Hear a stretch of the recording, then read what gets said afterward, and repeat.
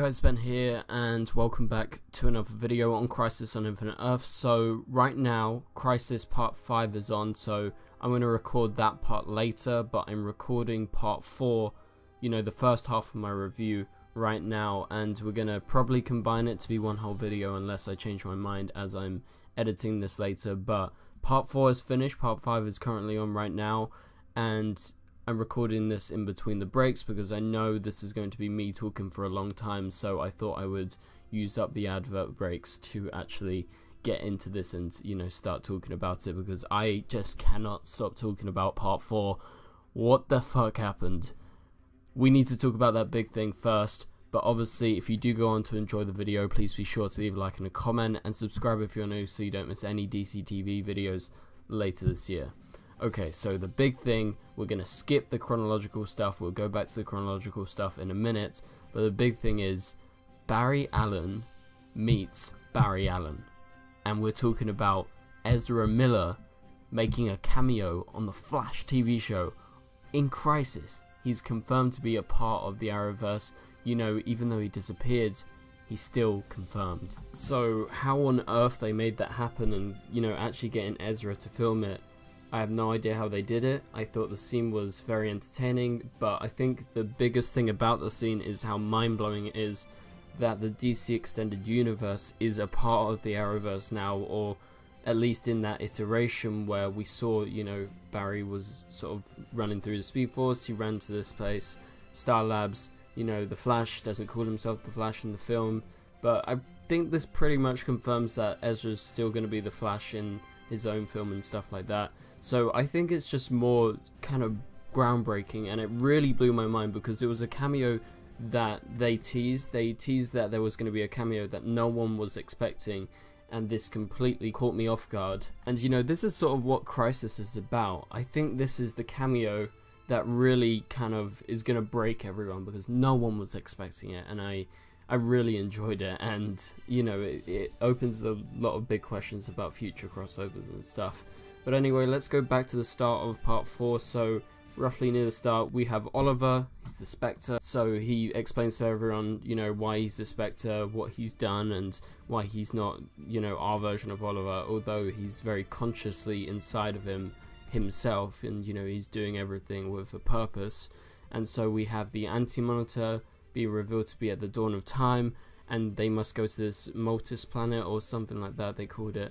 But anyway, where Manuvo is from, and they essentially need to find a way to get to a breach that the antimatter universe was created out of, and the Anti-Monitor was therefore created as well at the same point due to an experiment with Manuvo and his wife. And Manuvo is a scientist, he doesn't have any powers or anything prior to that event, and he basically caused the start of Crisis, and it's his fault.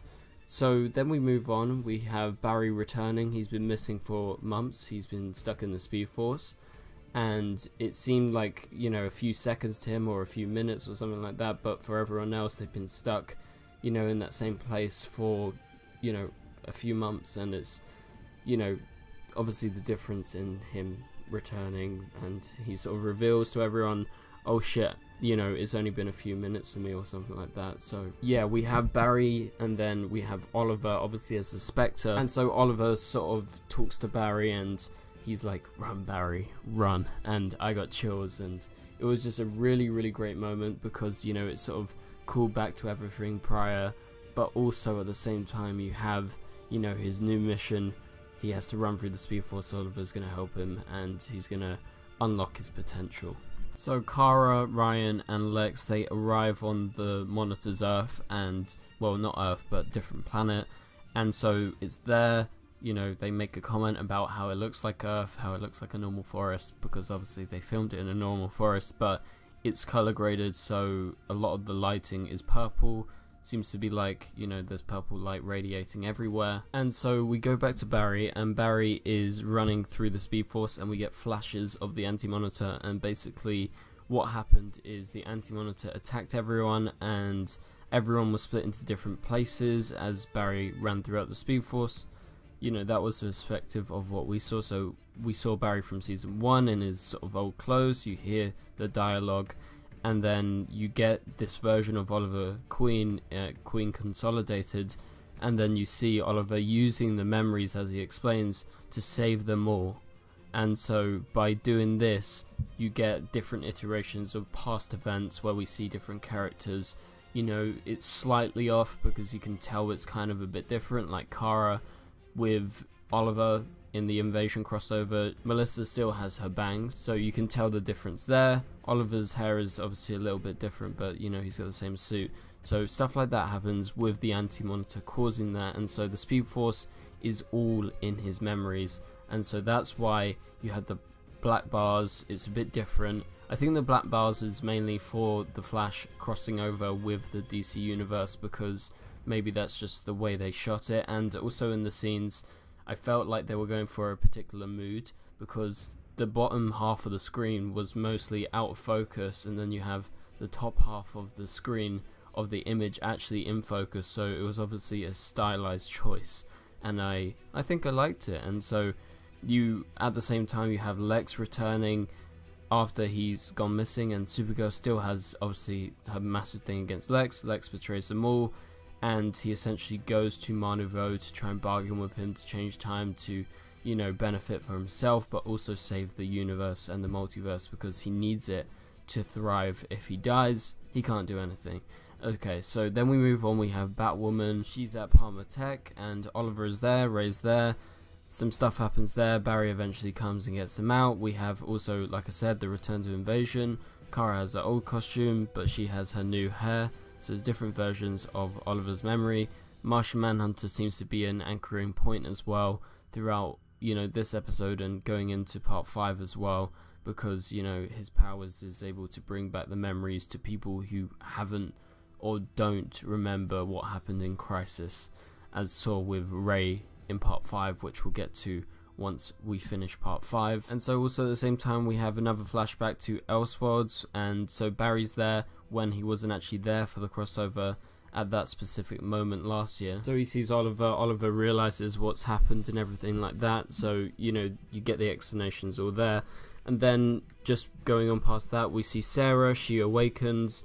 We get, you know, the Monitor again with Lex, and so Lex drops the line, "I'm here to make you an offer, I won't let you refuse," obviously a reference to The Godfather. "I'm gonna make an offer that you can't refuse," famous line right there, so he sort of riffs on that. He also references The Brave and the Bold.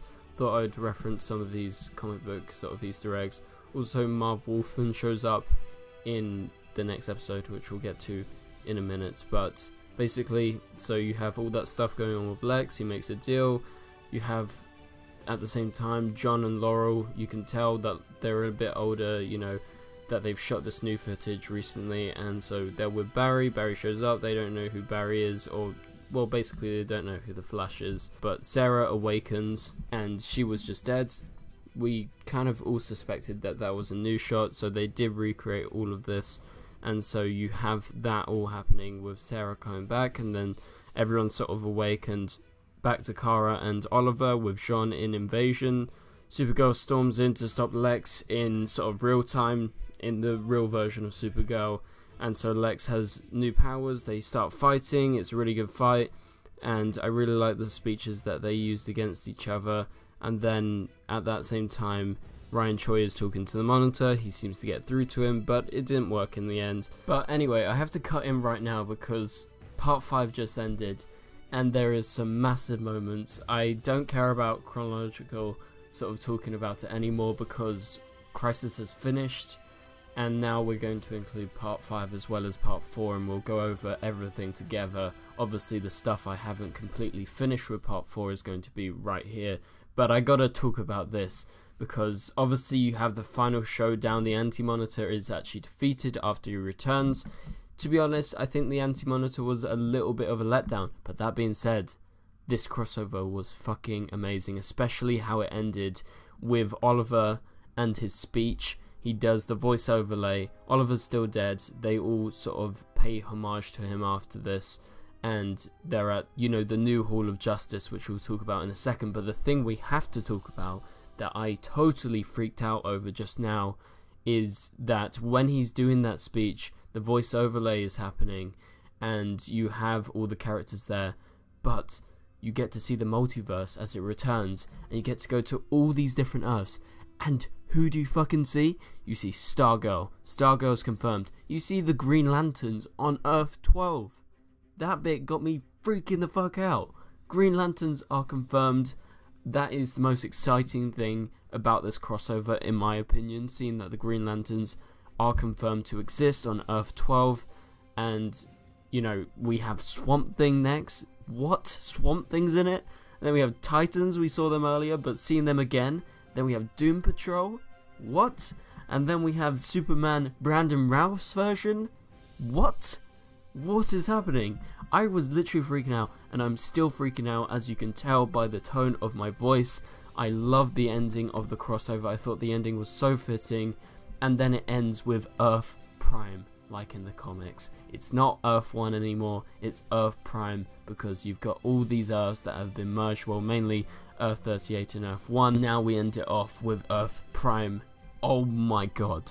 Seriously, like, chills were running up my spine like no other in that montage. And, you know, Green Lanterns confirmed, Stargirl confirmed, Swamp Thing, Titans, Doom Patrol, Superman Brandon Routh's version, not the Kingdom Come version we saw earlier in the crossover, and Earth Prime. And then we go on to form the fucking Justice League. The Justice League is a real thing. They're at the Star Labs facility that we theorized many seasons ago when they first showed it in the Invasion crossover. That would be the Hall of Justice for the Justice League. And now the Justice League is official. Barry reveals the table at the end of the crossover, and it's a proper Justice League table. And what the hell?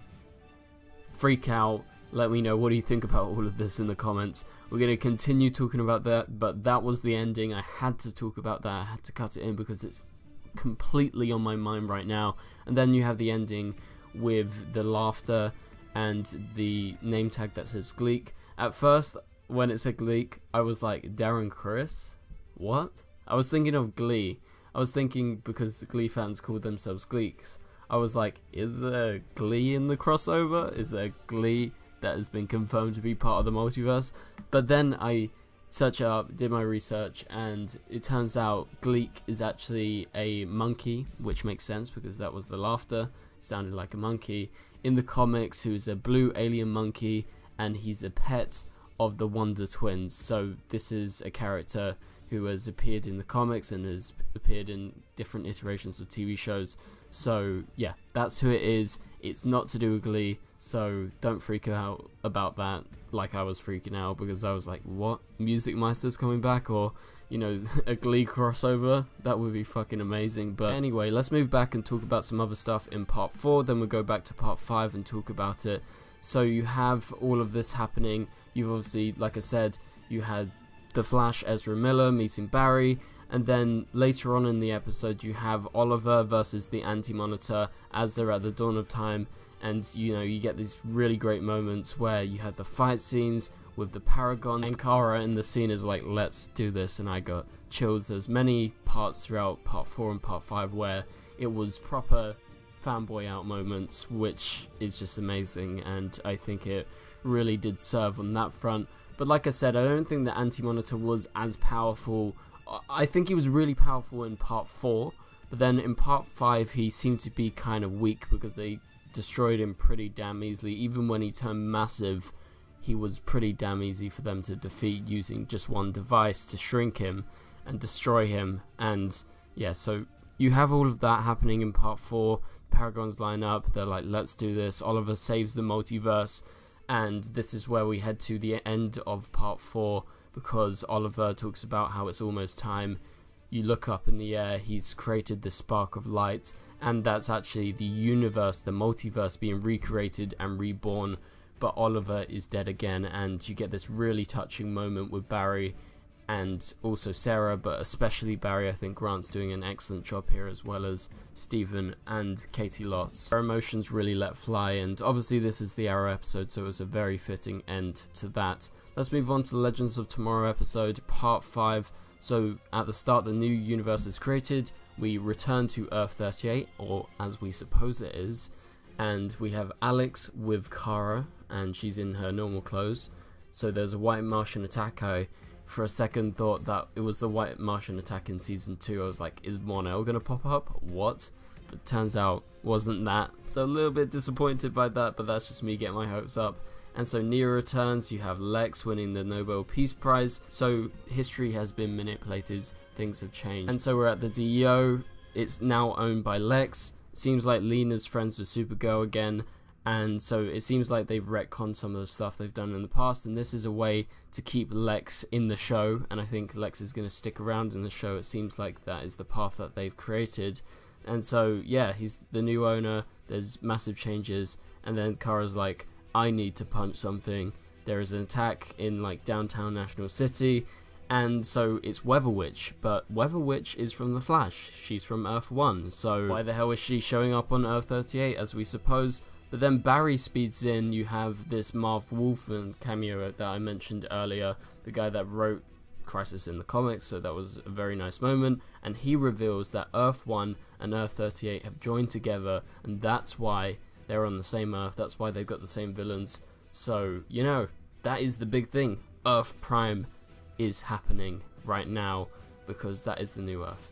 And so at the same time as all of this happening with Barry and Kara, it's great seeing them team up. You have Harrison Wells who returns, obviously Nash Wells, he survived. Sarah arrives back, gets some flashbacks of what happened in part 4. Sarah meets an oblivious Ray, Jean shows up, helps Ray out, and then Supergirl's Earth is no more. It's part of this, and the worlds have combined. Only the Paragons know what happened to Crisis, but then John goes around trying to put it back in people's minds. So, you know, there is no massive trauma for the American people, as they say, because, you know, it's mainly about America because these American heroes.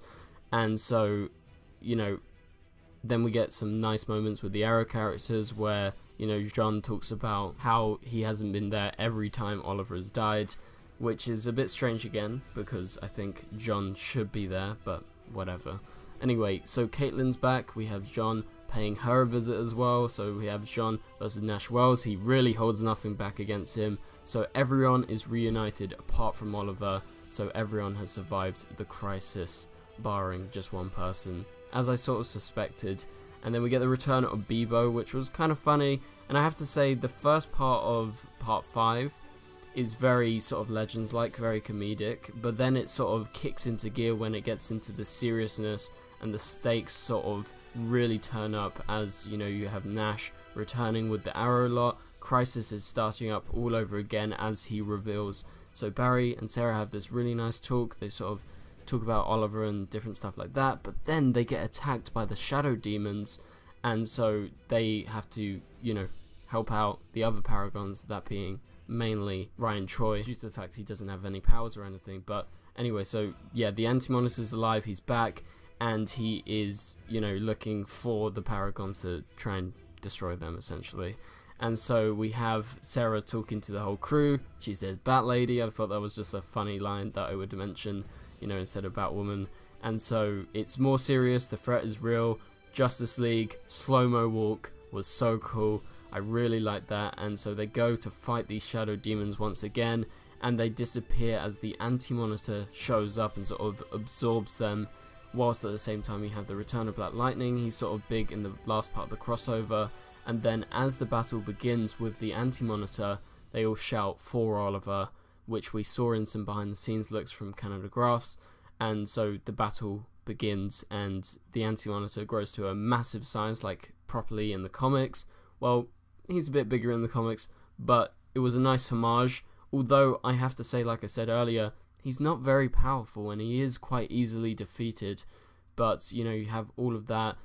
The battle ends, they destroy him by using Ray's device, and, you know, Superman's small, they get him back. And then we go towards the ending, which we talked about just prior. So Crisis has ended, and in the end there was only one. Oliver says that in the voice overlay with, you know, Stargirl, Green Lantern, Swamp Thing, Titans, Doom Patrol, Superman, Brandon Routh, and then you have Earth Prime, the big reveal.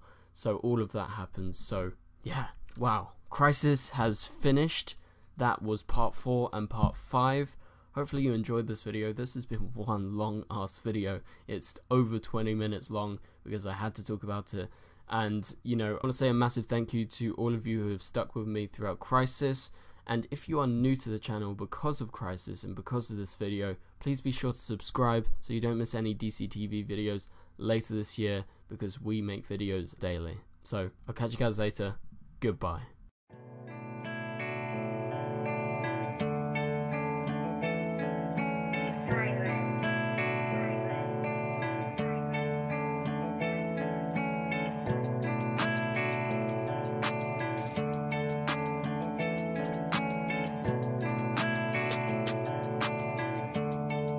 I see red.